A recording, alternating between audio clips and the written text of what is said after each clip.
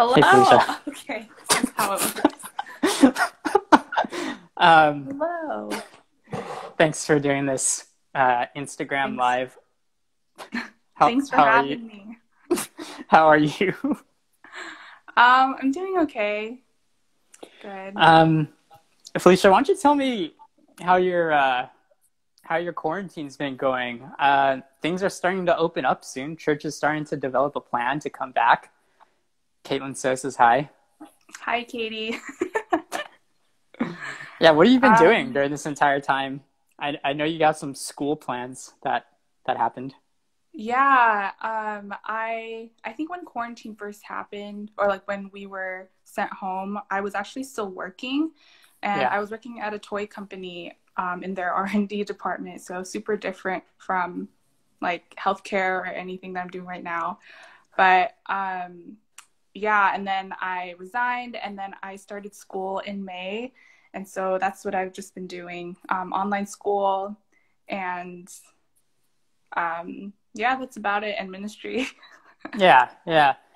Congrats on that online school. I know you were kind of waiting for that for a little while. Were you excited, um, or were you kind of like, oh man, I have to do this like during the pandemic of my life? that was definitely a consideration, like considering, the first trimester for sure won't be like in person. So I was thinking of costs or like if I should just wait it out until next term. But I think I was just excited to get in, and I knew this was a door that God opened and that I was waiting for a while. So yeah, I actually got the news and I like checked my email during work, and then I saw that I got in, and it was during a meeting, so I couldn't really react. But it was just really like, I don't know, it just reminded me of God's faithfulness and goodness in opening that door. So yeah, I just took the opportunity. Yeah, totally. And we've been praying for you too. Like I know Thank you. in our emails, you've been requesting that, and so it's honestly kind of nice to know that God really does answer prayers, even though the world is like falling apart. God still has His own individual plans for us personally too, and so it's awesome to see you do that. Congrats again. Thank Mm. you. Yeah, he's Fel- really good. Yeah. Felicia, I wanted to ask you, like, how has church been for you doing the whole online thing? I guess we could cover a couple things. Like, you've been coming to high school, Sunday school still. You taught today. But yeah, why don't you just tell me, like, how online church has been going for you? It's been, I think, going as well as it can. And although it is a lot different, like not seeing people in person and like worshiping together in person, I think there's just something really special about that. But I think through like connecting through like online platforms and using Zoom and not really having to like leave your house has its own blessings with it too.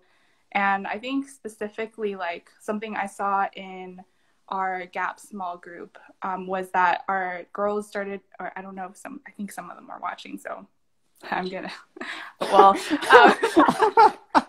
not saying anything bad. They're really good. Right. Yeah. um, they have been inviting their friends out to come, and I think it's just a lot easier to do that, like logistically, because you can just sign on to Zoom or like the video conference. So that's been a really cool thing to see. And yeah, it's just interesting to, I guess, see how like the church body online can still serve each other and like grow together. Mm. Um, and I think like the way that I am like hopeful about it is that, this isn't permanent, it's temporary, and God will open a door for us to like worship together in person again. So it's been good. Mm. Yeah. Yeah. I want to talk about Sunday school today. How do you feel teaching an online Sunday school lesson? It was different for sure. I think I did feel kind of flustered afterwards because I think one, because of the topic, it's such a sensitive topic. And it's interesting, I guess, teaching on an online platform, because I usually like feed off of the rest of the classes, like feedback or like their vibe that they send back. And so I can react in that way, or like maybe alter my lesson in some way, or the way that I'm articulating it in a certain way. But it's just different. Like I can't get those like signals online. So it was a little bit tough, but it was still good. I think I'm glad that we can still meet over Zoom and have these meetings every Sunday. It's a really good time. Yeah. And I thought you did great. I'm going to, I mean, we have the video from Zoom, right? So I'll upload it privately and I'll let you watch it. But yeah, just encouragement for you, Felicia. I think you did great. And yeah, it is hard. It's hard to do things online. And like, honestly, like you're a new teacher too. And so for you to have to like roll with the punches on this, I think you did great. Yeah. And you put me first. Why did you put me first if I'm the newest? I feel that like it's the best way for you to do it, you know, just get Felicia out there, let her get her feet wet, you know, and then she'll learn how to swim, and you did. You swam perfectly.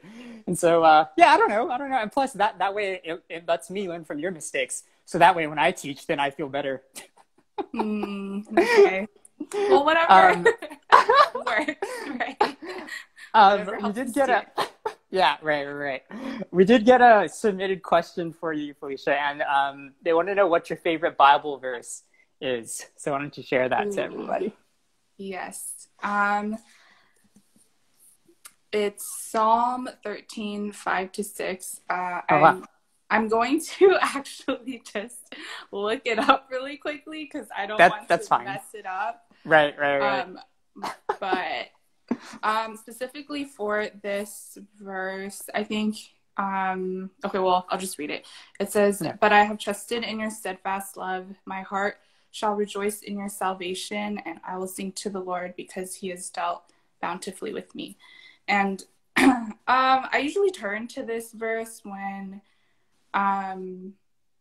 actually both in like times of joy and like when I feel kind of defeated, because it does remind me of God's faithfulness, and it like encourages me to just rejoice in his salvation and in what Christ did on the cross.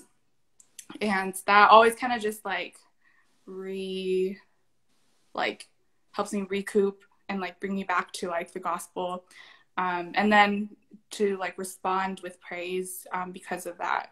So I know it's like only 2 verses, but yeah, it just like packs all of that in for me in that way. Yeah, no, that's a great verse. How long has that been your favorite verse for? I would say maybe since like senior year of college, not too long. Yeah, that's awesome. Yeah. I guess that this is a good way to kind of end the conversation.